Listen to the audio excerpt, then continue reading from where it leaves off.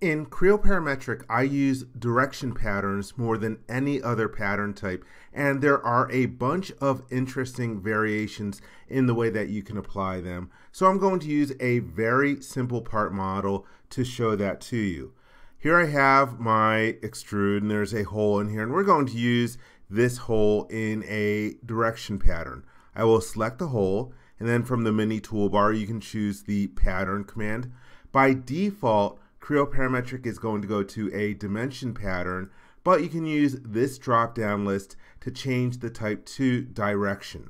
And first, for a direction, you could use an edge if you want. So for example, I'll pick this edge, and that determines the direction. I have a drag handle that I can use to control the spacing. You also have a dimension that you can plug in, and you can also enter in that value on the ribbon. For the number of instances, you can enter that value also on the ribbon, and that's going to be the number of instances including the original lead feature. So for example, I'll choose 5,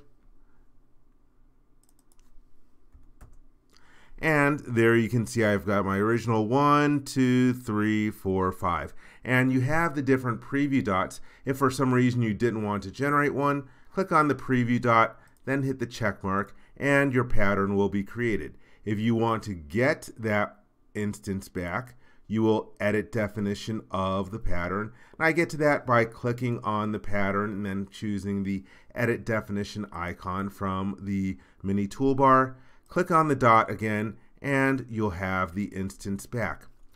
Here I used an edge reference, but in general, if you have the ability to choose a surface instead, you should choose that over an edge, because that tends to be a more stable reference. Let me right click on this pattern. Now I'm going to choose delete pattern. Be aware you have delete and delete pattern. If you choose delete, it'll get rid of the entire pattern, including the lead feature, the original feature. But if you choose delete pattern, it will leave your lead feature intact. I just want to do that so I can show you selecting it from scratch. Here I have the hole. Let's choose pattern. And this time, instead of going to the ribbon to change the type, I'm going to hold down the right mouse button, and in the mini toolbar, I could use this icon to change to direction.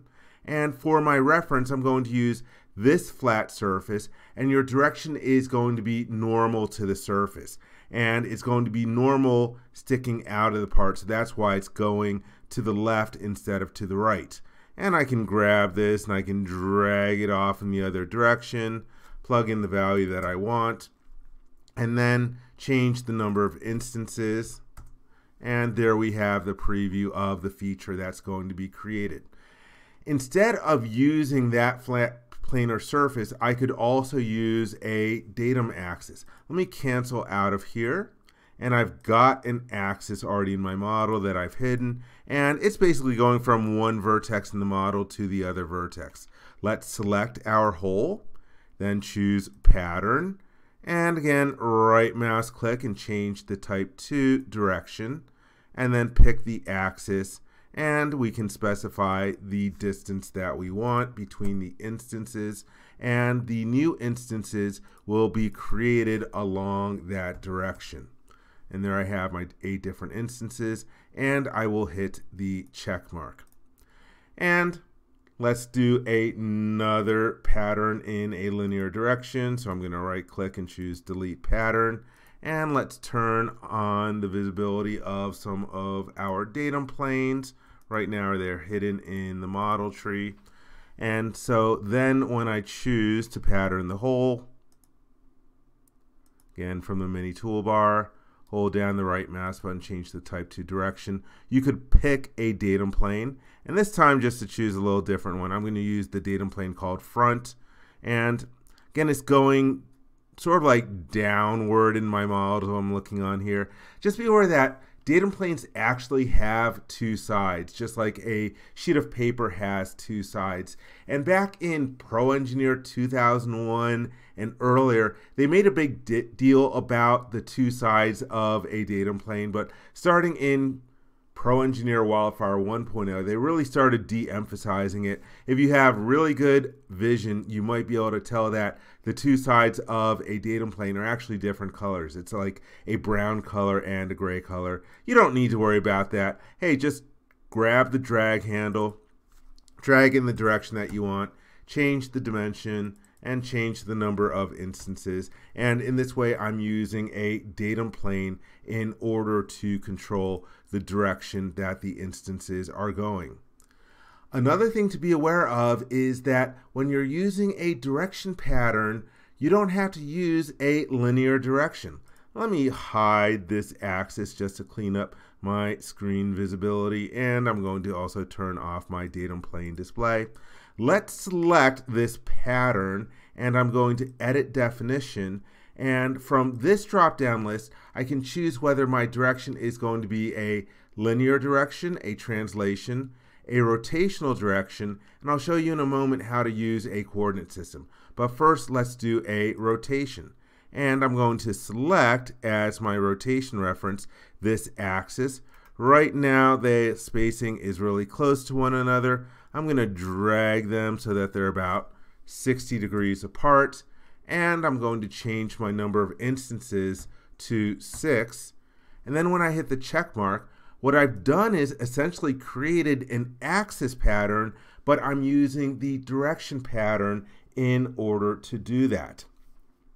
Let's edit definition. Actually, before I edit definition, instead of doing a rotational pattern in the direction pattern, I'm going to turn on the display of a coordinate system that I have in my part.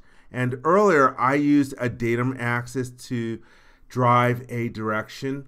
The nice thing about the coordinate system option is that it allows you to define a direction without having to create pre-existing geometry if you have the coordinate system. Let me show you what I mean by that. Let's edit definition of this pattern, and instead of doing a rotation, I'm going to choose a coordinate system as a reference and then pick this particular coordinate system, which actually happens to be at a short or shallow 15-degree angle from being vertical and horizontal. And then you can specify the offsets relative to this coordinate system in the X, Y, and Z directions. So let's say I want the spacing in the Y direction to be a value of 10, and there you can see 10 in the Y direction as defined by the coordinate system, but I also want them to be a negative value in the X direction. Let's start off with a value of -5, and that way we have the vector being defined by +10 in the Y direction, -5 in the X direction. And be aware you could even use Z direction offsets, but that does not make sense in this particular model. And again, I can change my number of instances, and in this way I'm using coordinate systems and distances in X, Y, and Z relative to that coordinate system in order to drive the direction of my pattern. All the examples that I've done so far have been with a pattern that's created in one direction. Now we're going to start doing some patterns in two directions, and this is where it really gets interesting. Let's edit definition of this pattern. And again, right now I'm using a coordinate system in the first direction. In the second direction, let's use translation. For example, I will use, let's click in the collector over here. By the way, you could click in the collector, or you could hold down the right mouse button and activate your direction to reference collector. So my direction to reference collector, let's pick this flat planar surface. And now in my second direction, I can have a linear distance between the pattern in the first direction and the second direction.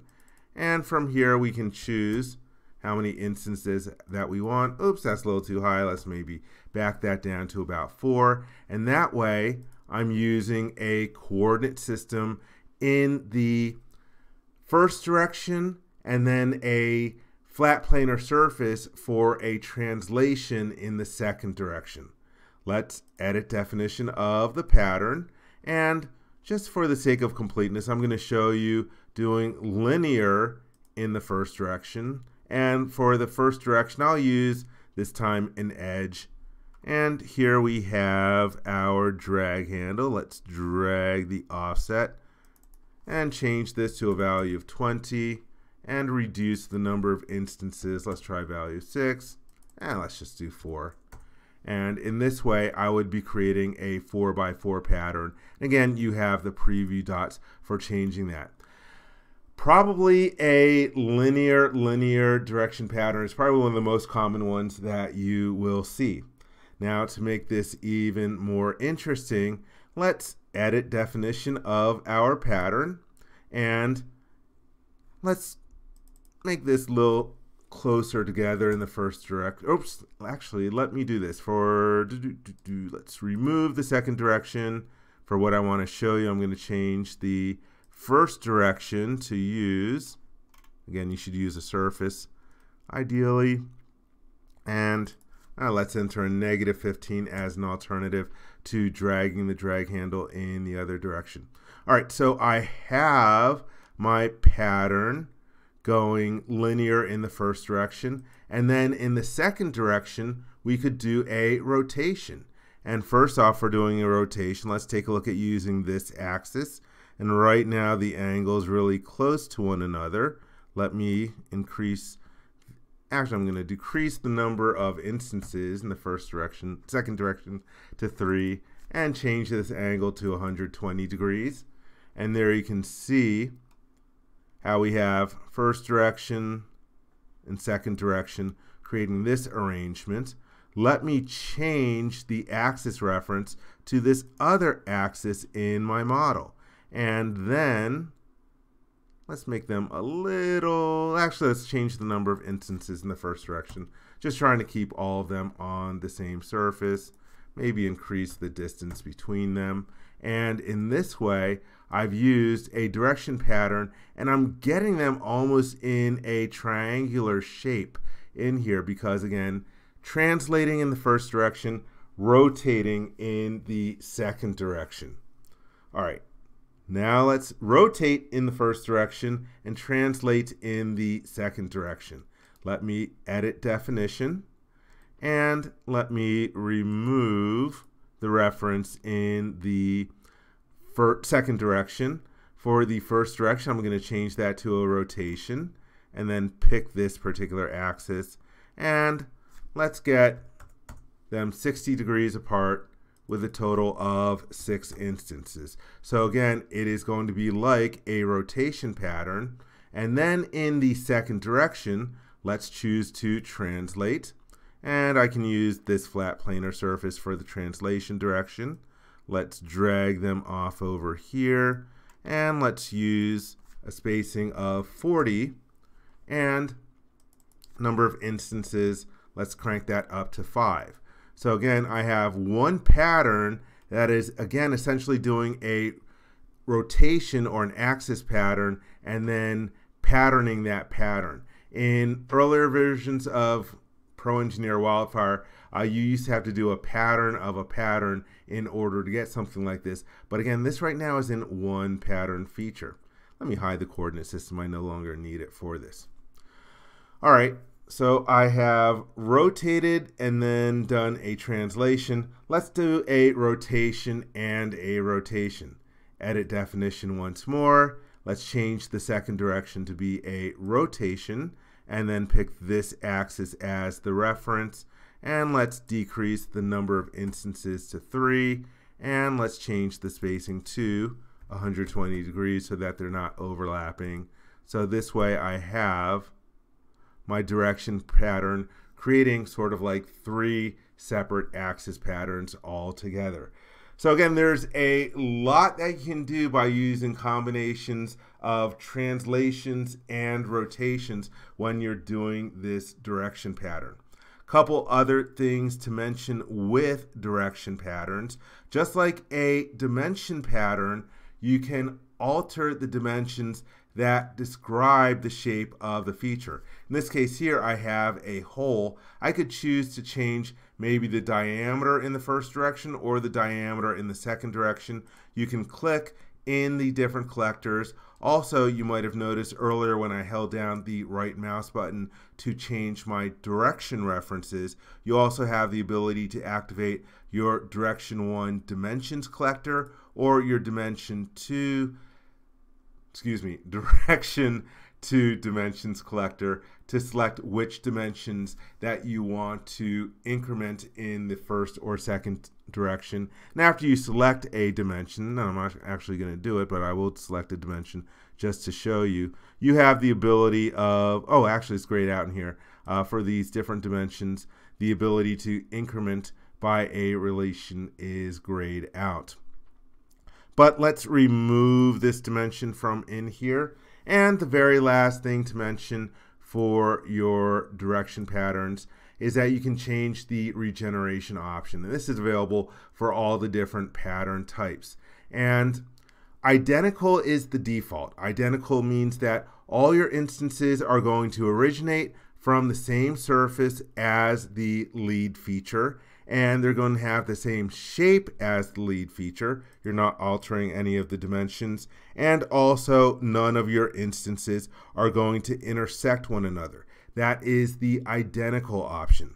With the variable option, that you can change the dimensions that are associated with the different features, and the instances can originate from other surfaces in the model and can even run out into empty space, but they're not allowed to intersect one another. If they intersect one another, you will get a regeneration failure. And the general is the free-for-all. You can change the dimensions that describe the shape of the instances in your pattern. They can run off onto other surfaces or into empty space, and the instances are allowed to intersect one another. Now, nominally, general patterns take the longest to regenerate compared to the other two, and identical is going to be the faster. Identical used to be the default, but the code in Creo Parametric has gotten so much faster, and they want the models to be more robust and fail less often, that general is the default. And I saw an interesting presentation at LiveWorks where it turns out that the difference in regeneration time between identical and general might not be that much, so you might not be taking a big hit by using the general option for your regeneration of your different patterns.